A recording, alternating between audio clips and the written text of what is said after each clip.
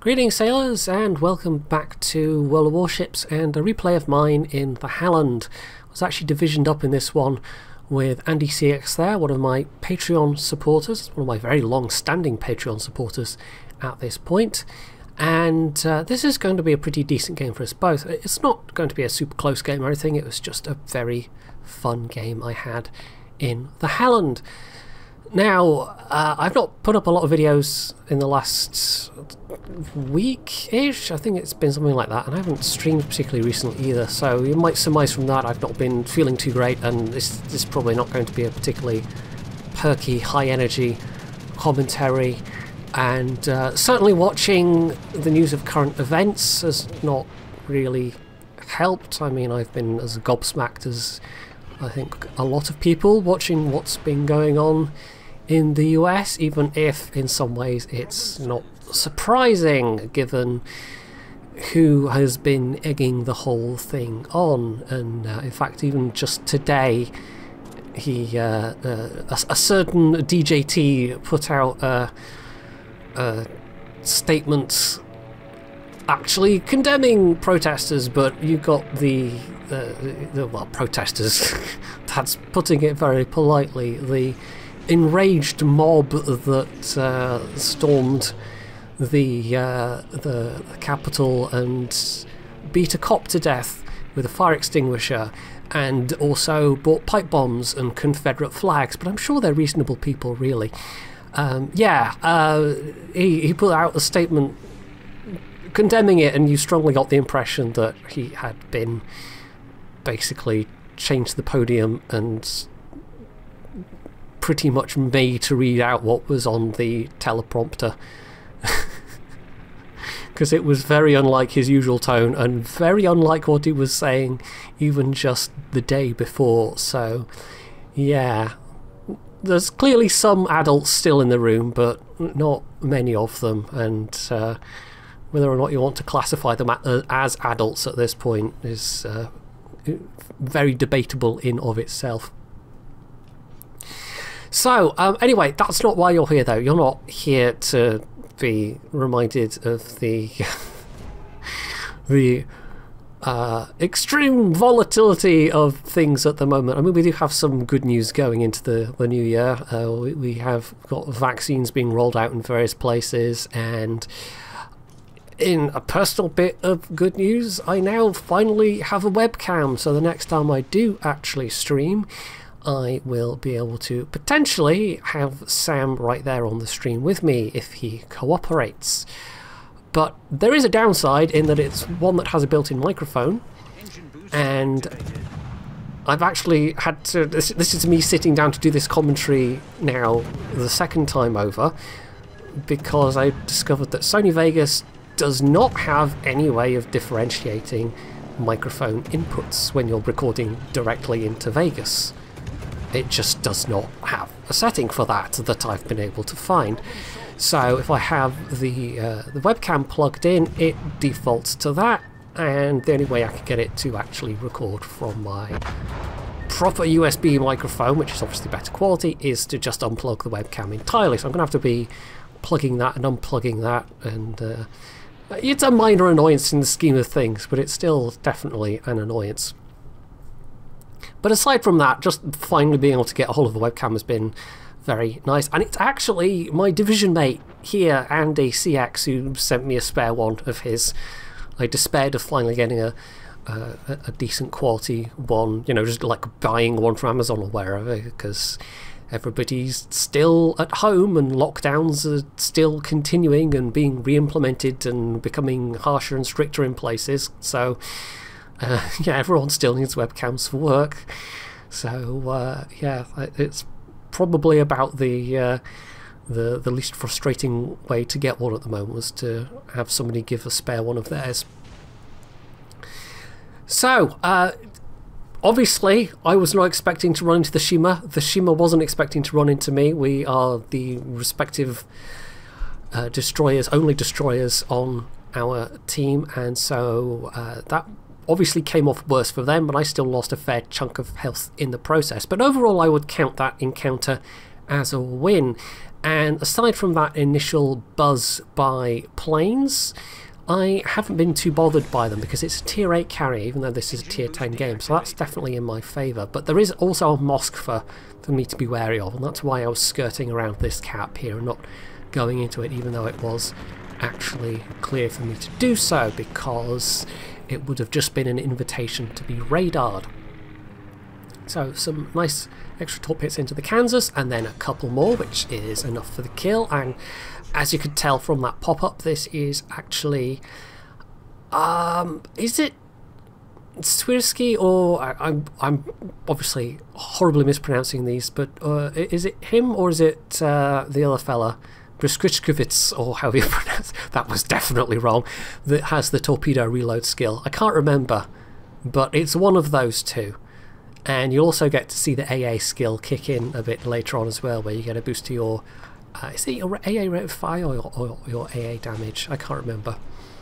But I've got now a slightly quicker reload, and honestly it's a useful skill for a torpedo destroyer, but when your base reload is so quick to begin with, it's less useful than it would be on a Japanese destroyer with a longer reload, or an American destroyer with a longer reload. So it's nice, but it's not as nice as it would be on other destroyer lines.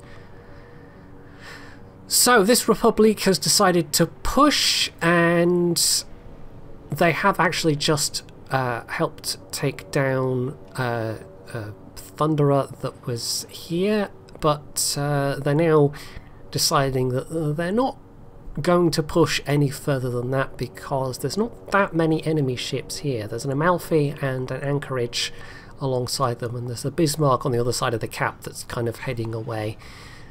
So they're clearly deciding now at this point discretion is the better part of valour, because as they were pelting HE at one Thunderer, the other Thunderer has been pelting HE at them, so they're just burning the entire time.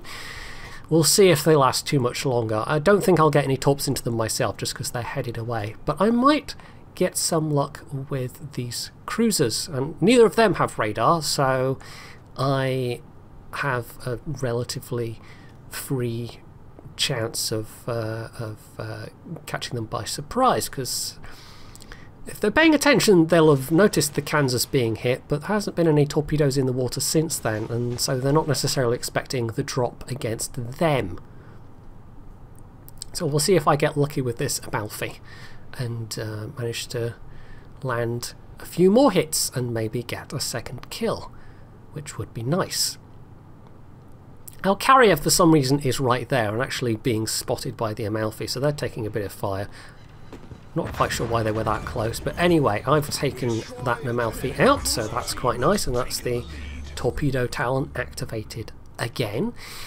And that now just leaves the Anchorage as the, oh hello Sam, as the closest ship, but they're now also heading away, so I don't think I'm going to get too many more chances to torp things. I mean, down south they have conclusively pushed through into the A cap and are now just pelting away at the few remaining ships on that flank, and there's not that much left on this flank either. I mean, we have fairly conclusively won this at this stage, and especially them losing that Shima so early on, that left them without even that kind of psychological factor of the enemy destroyer dropping torpedoes and doing area denial. Not that I think it would have made that much difference on this flank. I was slightly worried by those torp bombers coming in, by the way, because the torp bombers are the attack planes of choice when it comes to dealing with destroyers, but as it was, it turned out they were just dropping a fighter to try and help out that Anchorage who's just smoked. But as they are firing from their smoke, I am now spotting them again, because of course it's a heavy cruiser and it only gets the benefit of that smoke if there's nothing close enough to spot it with the rather hefty debuff that those heavy cruiser guns have.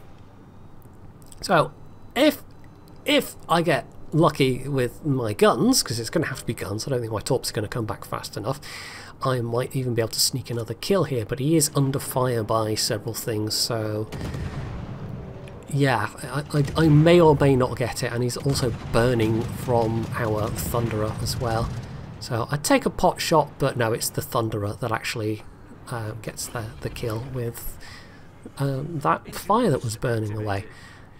So there's not a lot left now. Just 3 enemy ships, an enemy Thunderer, whatever cruiser that is, and their carrier. And unfortunately, the Thunderer just took out Andy, who'd managed to live until this point.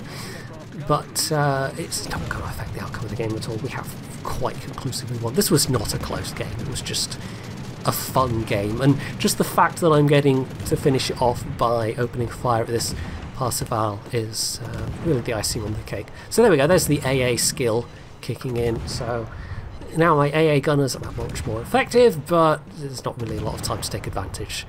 I could have tried to drop torps here as well, but I think I made the right call in just pinging away, because it's so close to winning this on points that I don't know if they would have got there in time. And whereas the gunfire is just, you know, that's guaranteed extra damage. Not enough to get the kill, sadly, but it was still within spitting distance of 200k.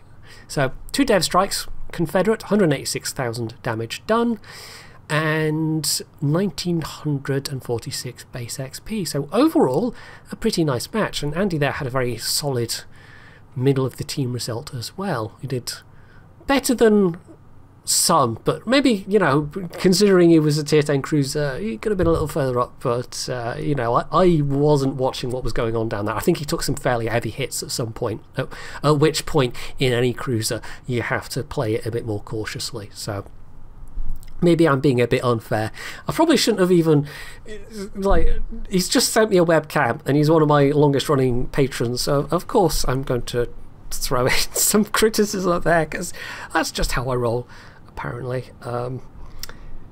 Yeah, become a Patreon and I will criticise you too for no reason. Well, that's really selling myself there, isn't it? So yeah, I do have some more Patreon replays, but of my own replays I don't have anything particularly recent. It was this and the Nelson, basically. I haven't been playing a lot of warships since the start of the year. I've been getting snowflakes and dribs and drabs, but because the steel snowflakes are all tier 8, 9 and 10, those tiers are less fun for me, so I've been kind of limiting myself and just hitting my wall in terms of wanting to walk away from the game a lot sooner, especially playing the Heisen for some of the campaign requirements over and over, and getting repeatedly whacked by German AP bombs. That thing is not proof against German AP bombs at all. They hurt it significantly. So yeah, I've had some fairly frustrating games directly as a result of tier 10 carriers, and that alone is kind of limiting my desire to play the game.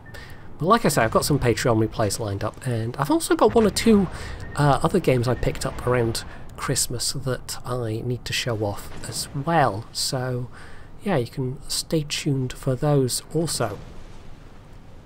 So hopefully this video finds you well wherever you are, and that you have enjoyed it, of course. And if you have, you can do all the usual things down underneath it. And of course, as always, stay tuned for more.